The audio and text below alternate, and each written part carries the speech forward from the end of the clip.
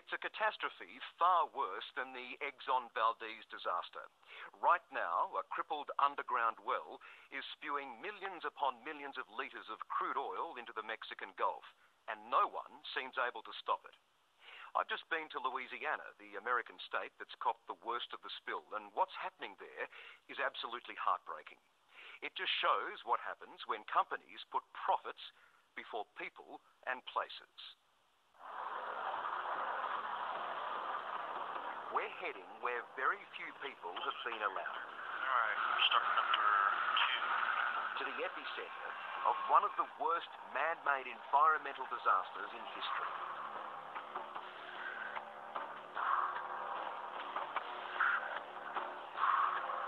The US Coast Guard has given us exclusive access. Only emergency crews have been this deep inside the oil spill exclusion zone, more than 100 kilometres off Louisiana, in the Gulf of Mexico. It's incredible to be at this place right now. This is the actual source of the oil spill, the beginning of the catastrophe. These rigs right now are working furiously to try and drill deep and intercept that ruptured pipeline. It's just incredible. It's an overwhelming in scale. You can smell the oil. It's so strong, and it stings your eyes. And when you look down, you can see the red, rusty oil glob sitting on the surface and a sheen that stretches as far as the eye can see.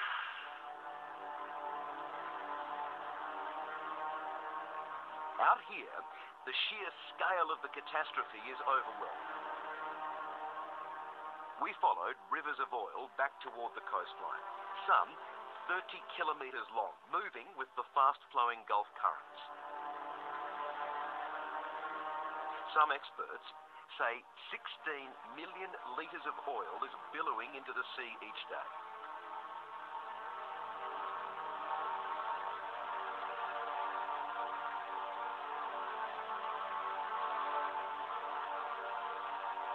When you get down onto the surface and you get up close to this oil slick, you see just what a crisis it is. Let me take a sample and try and show you. That is pure crude oil.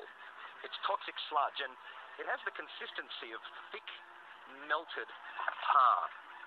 It would seem that it's almost impossible to clean this stuff from the shorelines.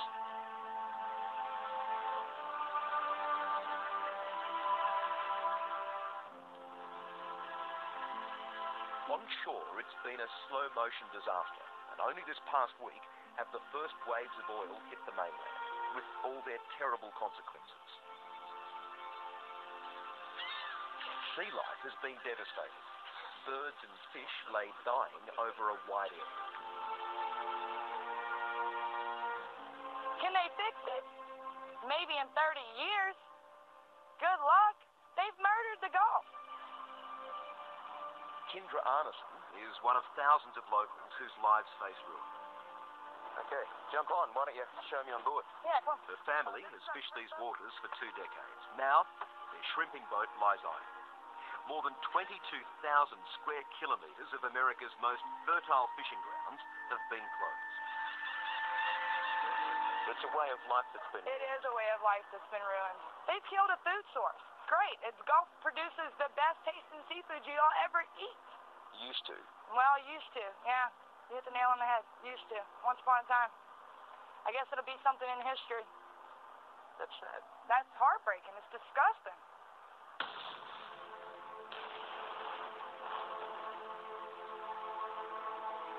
It was April 20 when the oil line at BP's Deepwater Horizon ruptured and exploded, causing the rig on the surface to burst into balls of flame. 11 workers were killed, 17 injured. And 2 days later, the platform collapsed and sank, leaving the broken pipe on the sea floor spewing oil. This is the boat right here if you want to jump aboard. This is the one you're on? Yeah, I'd like to. Thank you. Come on. Remarkably that night, fishing buddies, Albert, Wes, Dustin and Ryan, were moored right beneath that enormous platform. It was their favourite spot for yellowfin tuna.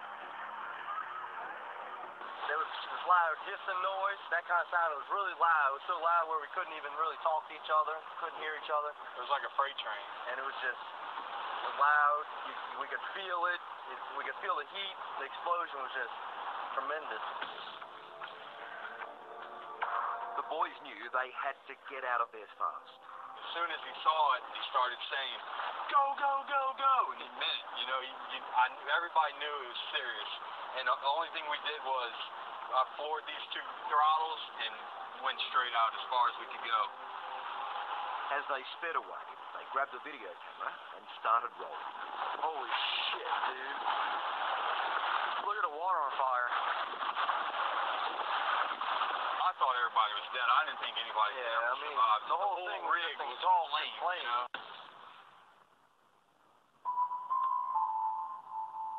Incredibly, 115 rig workers did survive. Among them, Chief Electronics Technician Mike Williams, in charge of the rig's computers and electrical systems. I heard this awful hissing noise, this and at the height of the hiss, a huge explosion. It just take your breath away type explosions, shake your body to the core explosions. Take your vision away from the percussion of the explosion. It was chaos. All safety procedures went to hell. The lifeboats had been launched, leaving Mike and many others behind. He made a split-second decision to jump from the burning 10-story rig. I remember closing my eyes and saying a prayer and asking God to tell my wife, little girl, that Daddy did everything he could. I made those 3 steps, and I pushed off into the rig. And I fell for what seemed like forever. A lot of things go through your mind.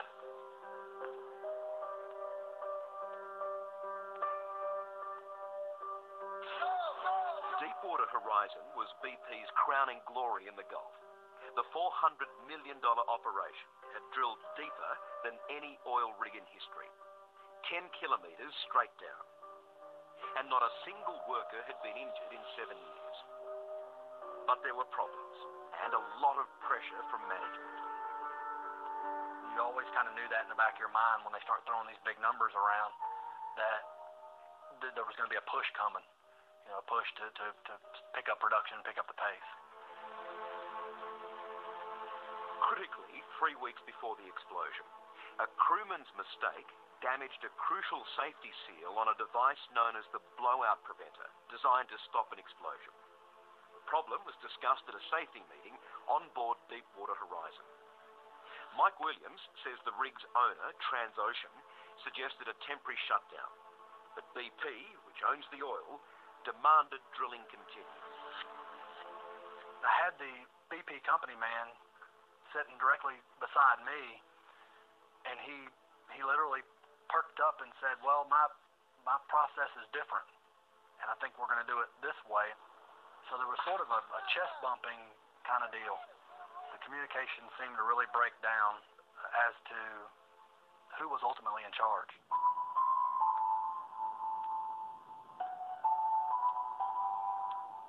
The repair operation and BP's failure to shut down have become key to the disaster investigation. But meanwhile, live cameras on the ocean floor show the ferocity of the ongoing leak.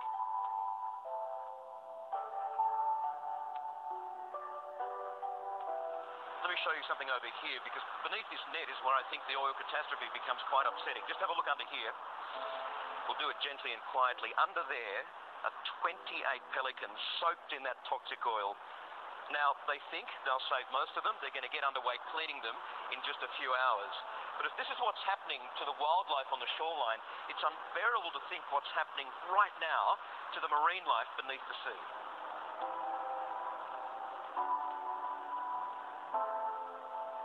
This is really a man-made catastrophe. I mean, this is like the scale of hurricane, but it's an oil spill. Weaving through the maze of marshlands at the mouth of the Mississippi River, it doesn't take long to discover more oil pollution. Look at it. You see just run your hand up all these reeds, and that's what comes off. The slick has rippled through the sensitive wetlands, leaving its black mark. A toxic tide line that's strangling these plants. Look at it all the way through, as far as you can see. Yeah. It's strong too, isn't it? You can really smell that oil. Oh, yeah. Fumes. So Yeah, strong. Biologist Dr. Ricky Ott is a world expert in marine pollution.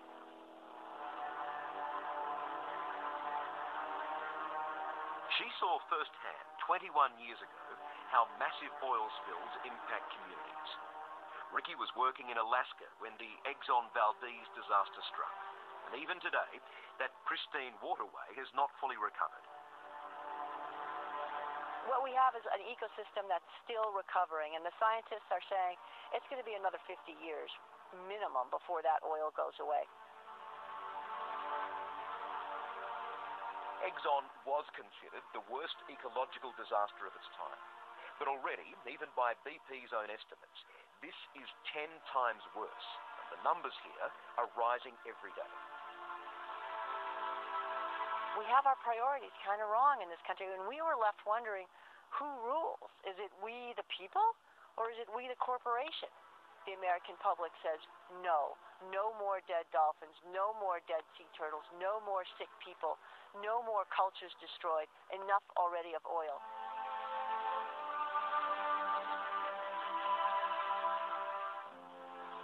We can make 100% of our income. That has nothing to do with the federal government. This community is certainly saying enough. Kendra Arneson has become a crusader, the Erin Brockovich of Venice, Louisiana, a straight-talking Southerner, not afraid to stand up to big oil and big government. Everything is dying. It's either dying or dead. They can't fix this. Everybody, we got to get out of this pissing match and get everybody on the same page. If that doesn't happen, this is going to affect the entire world.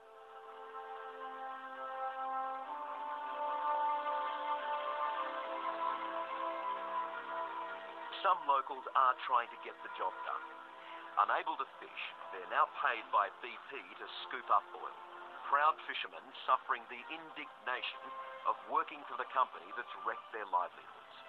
And their paychecks now come from this man.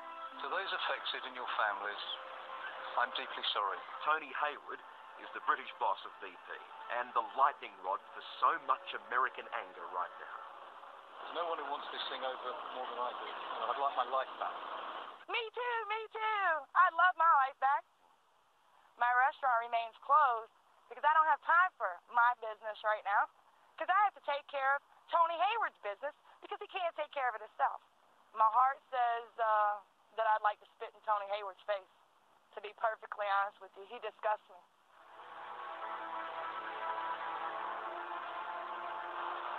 The cleanup will take years, and BP has accepted full responsibility. So far, it's cost them $1.5 billion. Their headlong pursuit of profit now has them hemorrhaging money as fast as the oil gushing from their ruptured pipeline. But don't expect sympathy from anyone around here. And now their stocks are plummeting? Aw, you want a towel to cry on? Maybe you should use the one that's soaked with my teeth.